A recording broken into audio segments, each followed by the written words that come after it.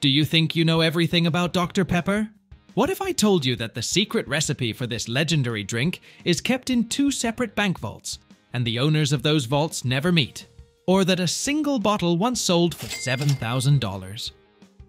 I visited the Dr. Pepper factory, and am ready to reveal secrets the company has been guarding for 140 years. Want to find out what happens if you open a bottle in space? Or how they produce 1,200 bottles per minute? Then this video is for you. Watch until the end. The foundation of Dr. Pepper lies in a unique blend of flavors. Officially, there are 23 of them. Exactly what goes into the mix is a closely guarded secret. What we do know is that the drink combines fruity, vanilla, spicy, and caramel notes. Fans have tried to crack the code, speculating that the flavors might include cherry, almond, vanilla, cinnamon, caramel, chocolate, and even a hint of clove. Interestingly, throughout its entire existence, the drink has remained virtually unchanged, and any attempts to replicate it have ended in failure. Rumor has it that the formula is stored in two separate bank vaults in the United States. These vaults are owned by different individuals who never meet, ensuring the recipe remains a mystery. The process begins with creating the concentrate, a complex combination of natural and artificial flavorings mixed in precise proportions. There's even a popular legend at the production facility that the recipe is divided into two parts, with each half known only to a separate group within the company. This spy story only adds to the intrigue. To put things in perspective, Dr. Pepper has been on the market for over 120 years, and more than 3 billion liters of it are sold worldwide annually. That's more than the total amount of water in 12,000 Olympic-sized swimming pools. The main component of any soda is water, and Dr. Pepper is no exception. Before being used in production, the water undergoes a meticulous purification process consisting of multiple stages.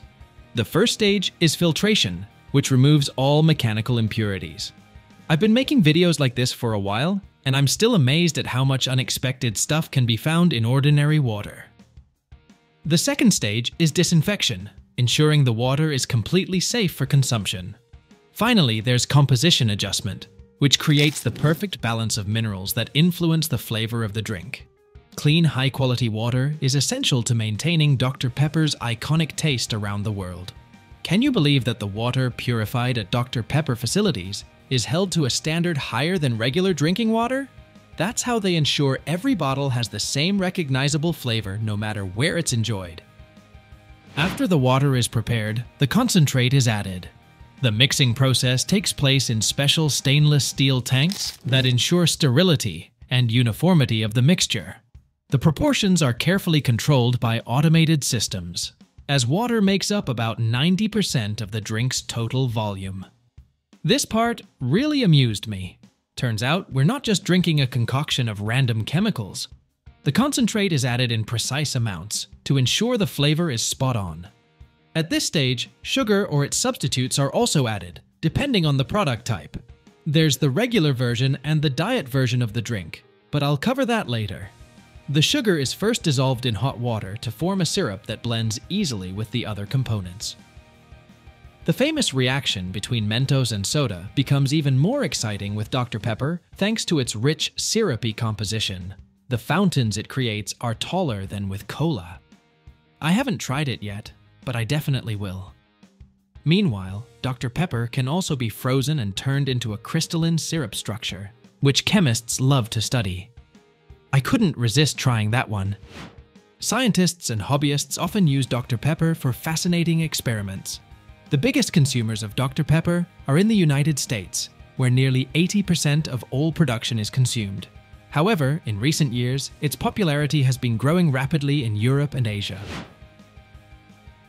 Dr. Pepper wouldn't be the same without its signature fizz. This bubbly effect is achieved through carbonation, a process where the drink is infused with carbon dioxide gas. Carbonation takes place in specialized equipment. The drink is chilled to about 32 degrees Fahrenheit, as cold liquids retain gas more effectively. Under high pressure, carbon dioxide is injected into the mixture, creating the familiar bubbles. The carbonation process feels like something straight out of a chemistry lab, as the pressure in the system reaches 5 atmospheres, almost twice the pressure in a car tire. Interestingly, if you were to open a bottle of Dr. Pepper in space, the gas wouldn't escape because there's no atmospheric pressure. That means drinking Dr. Pepper in zero gravity is essentially impossible. The finished drink is sent to the bottling line, a fast and highly automated process. First, bottles or cans are sterilized. Then, they are filled with the drink in mere seconds. Next comes the airtight sealing of the caps. The final products are packed into boxes or shrink-wrapped and then sent to warehouses before making their way to stores. Dr. Pepper ensures precise logistics to keep the drink fresh and of the highest quality when it reaches the shelves. Dr. Pepper factories are marvels of modern engineering. I was amazed to learn that they produce 1,200 bottles per minute. That's 20 bottles every second. In a single day, a factory can fill up to 10 million cans and bottles. The entire process, from water purification to packing the drink into boxes, takes less than an hour. Each bottle or can of Dr. Pepper isn't just a container. It's an essential part of the brand. The packaging design changes up to 10 times a year to attract new audiences. During holiday campaigns, limited edition series are released, often becoming collector's items. For example, to celebrate the brand's 125th anniversary, retro-style bottles were introduced. Fun fact, the oldest known bottle of Dr. Pepper, dated to 1891, was discovered at an auction and sold for $7,000. Looks like I've just found a reason to clean out my garage, and maybe my dad's too. It was great to learn that Dr. Pepper is actively implementing environmental initiatives in its production processes. For example, the factory uses bottles made from recycled plastic. Modern plastic bottles weigh 25% less than they did 10 years ago, reducing plastic use by millions of tons. The company is also cutting carbon emissions during transportation. Additionally, the production process conserves water during equipment cleaning. Producing 1 quart of the beverage requires approximately 4 gallons of water, including the cleaning process. This is significantly less than some competitors, and serves as an example of efficient resource use. The company is committed to making its production as green as possible without compromising product quality. To achieve this, management invests in waste collection and recycling projects, particularly in countries with lower levels of environmental awareness. Despite its name, this drink was never created by medical professionals. The name was invented as a marketing ploy to highlight the medicinal benefits of carbonated beverages in the 19th century. Old labels featured clocks showing the times 10 o'clock, 2 o'clock, and 4 o'clock. This was a suggestion to drink the beverage 3 times a day to maintain energy. Let me get back to telling you about the diet version of the drink. In 1962, the world was introduced to Diet Dr. Pepper, the first low-calorie version of the original. Its taste turned out to be so similar to the classic that many fans still cannot tell the difference. Interestingly, producing the diet version requires a special approach, as I mentioned earlier. Instead of sugar, artificial sweeteners are used, which are added during the syrup mixing stage.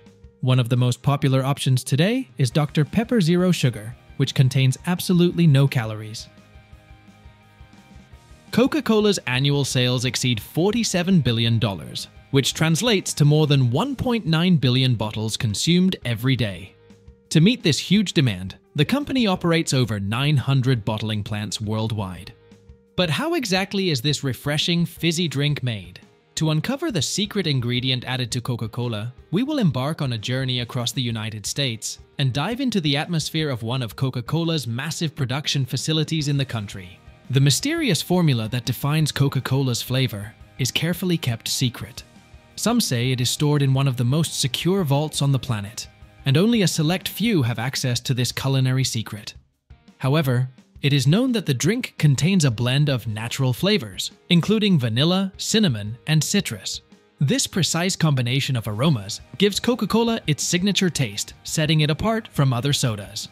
The production of Coca-Cola is a detailed and complex process that ensures consistency and perfection in every bottle of this iconic drink. At the beginning of the process, the components are combined.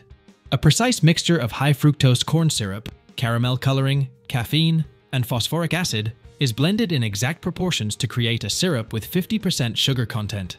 The syrup is then poured into massive mixing tanks, holding 5,000 gallons, where it is combined with water at a ratio of 1:5. At this stage, the mixture is continuously stirred to ensure the perfect integration of all ingredients. The next stage of the process is carbonation, where carbon dioxide is added to the mixture to create Coca-Cola's signature bubbles. This process is carefully controlled to ensure the same level of carbonation at all production facilities.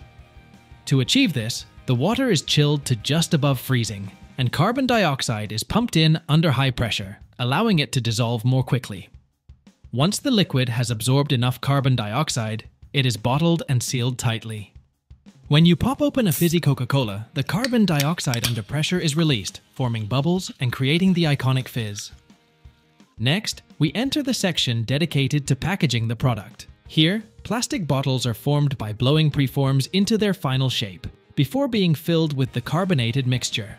At this stage, each bottle is carefully inspected by a machine to ensure that the amount of liquid is correct, and the caps are sealed properly. Bottles that do not meet the standards are removed from the production line. Speed and efficiency define the Coca-Cola bottling and capping process. As bottles are neatly placed onto a conveyor belt, they are then sealed and the product is labeled.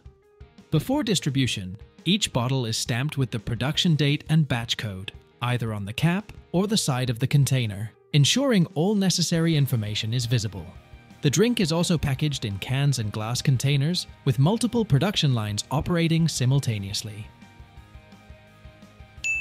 Glass bottles are primarily reused, undergoing a thorough cleaning process using chemicals and high-pressure water, fully restoring them. However, brand new bottles are also produced. Coca-Cola follows a recycling strategy, continually encouraging the use of reusable packaging. Quality control is crucial in Coca-Cola's production process.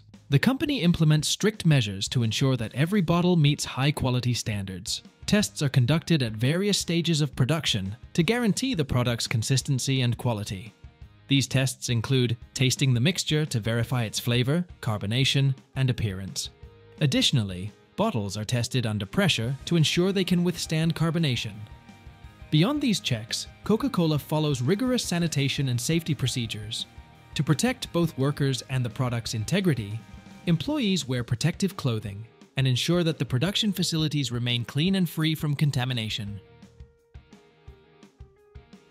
The production of Coca-Cola is a complex and carefully controlled process that ensures consistency and quality in every package.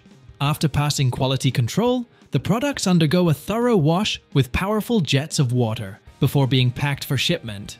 Cans and bottles are arranged into compact forms or stored in containers.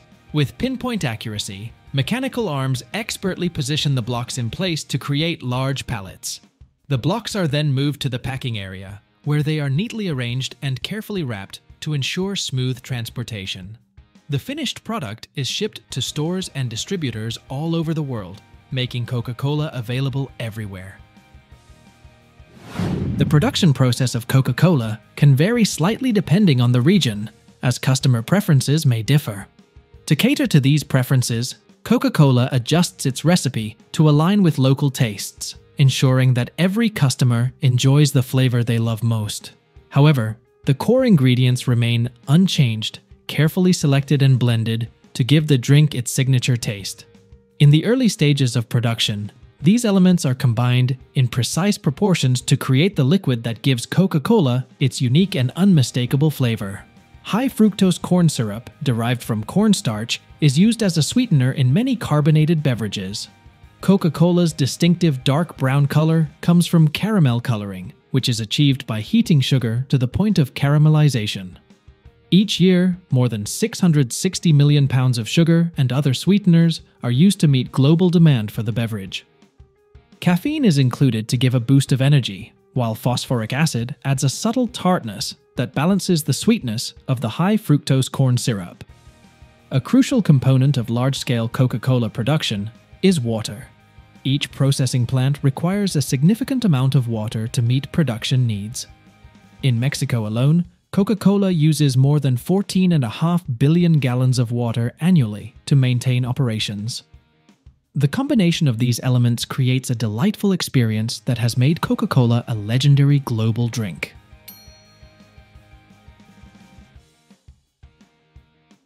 What actions do you think Coca-Cola has taken to reduce its environmental impact?